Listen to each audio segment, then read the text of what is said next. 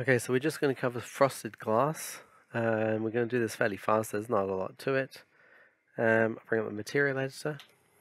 So for basic frosted glass, it's very simple. You set up basic glass the same way as I covered in my other tutorial, but just to go over the basic glass settings quickly. Reflection for this, I've set it 192. You can set it higher. Feel free to set that where you want to set it. Reflective glossiness, I've left at 1. Fresnel reflections I've left on, but I've unlocked this, and I've changed this amount to 2.2. Refraction, I set all the way at 255. And then lowering the glossiness, as I said. IOR I've set to glass IOR 1.53. Feel free to leave it at 1.6. There's no real reason that needs to change very much. It's such a minor difference. But I did set it to 1.53, which is the IOR of glass. Now I left max depth here at 5 and 5. This depends on how many times is it going to refract. Like, is there a whole bunch of glass in a row and you need lots of refraction? And how many times do you need it to reflect? Is there, again, a load of glasses or very reflective materials? Then feel free to set that up. Now I turned on reflect on backside, which means it will reflect on both sides of the glass. And by default this is on, so I've turned this off. And this will mean my glass object will have normal shadows. Whereas if I turn it on, like this, because the glass object is completely refractive, the light will pass straight through the object and there'll be no shadows at all. So it'll look a little bit odd. And that's really it. I left this at microfacet, GTR, GGX, GTR fat tail, fall off is left at default. And then you just lower the refraction glossiness. So this is set by default to 1, and you'll see these lines are clear. And then you just lower it, and as you lower it, it becomes more and more frosted. That's 0.9.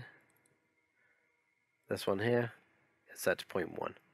Now no one really normally goes as low as 0.1. I never go that low anyway. I'll normally maybe 0.7, which is this one here. I might go with 0.6, but not really. Normally 0.7 is good enough. I've got all of these. This is 0.7, this is 0.5, this is 0.3, this is 0.1. We'll do a little test render in a minute. I'll just show you some other little tricks which I've done. Okay, some other little tricks here. I was just sort of playing around because the problem with frosted glass is it can take a long time to render, and sometimes you don't have that amount of time. You've got a client breathing down your neck for the image, and they want frosted glass here and there and somewhere else. So you need to work out a way of doing it quickly and without too much noise. So I've just done some tests here, and we'll see how these render out. But this one here, I've assigned to this balloon dog, and I've used V-Ray two-sided material. What I've done is I've taken this and I've turned the translucency all the way up, so it's completely white. And I've taken this material, which is a normal glass material, but I've taken a refract all the way down.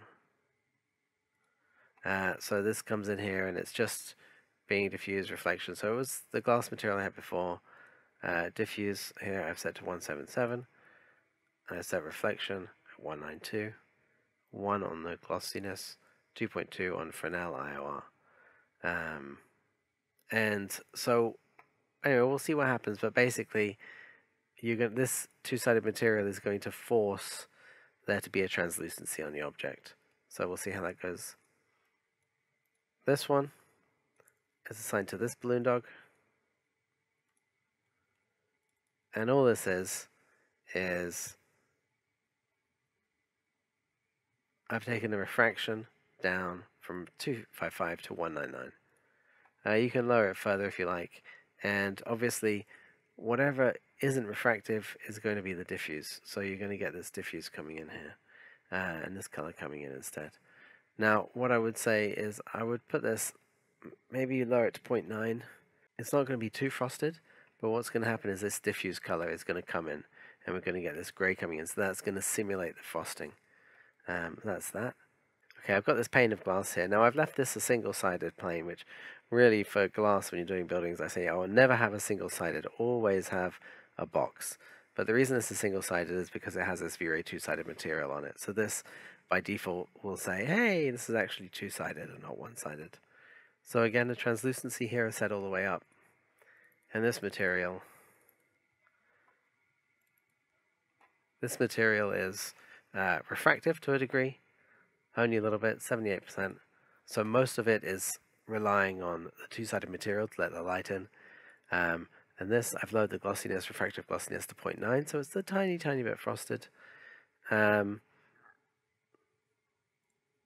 diffuse is at 255, reflection 192, reflective glossiness 0.8, IOR 2.2. You got to unlock that.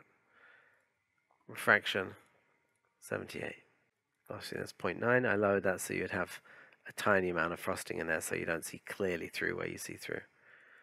Left the IOR there on the refraction at 1.2. Okay. Okay. So basically what this is this is saying, hey, it's two-sided, and this has its own opacity. You know, it's got its own translucency going on right here. And this material, which is plugged in there, also has some refraction. And what this does is it means that you can see through because of this, and you can see through because of this. And the two combined kind of simulate V-ray fog. This is probably what I would go if I had some panes of glass. This is the route I would try and go down. And if necessary, if I really had no time, I would take this glossiness and put that up to 1, and then just play with, you know, the refraction amount and using this translucency amount in order to adjust it so that it looks correct. Alright, so we'll do a test render, but hopefully that's clear enough. And like I said, this is the normal way you do frosted glass. But these here are just a few cheats I have, and they'll either work for you, or they'll kind of work for you, but they'll give you an idea of the other things which are possible to do to cheat it and get your own done quickly.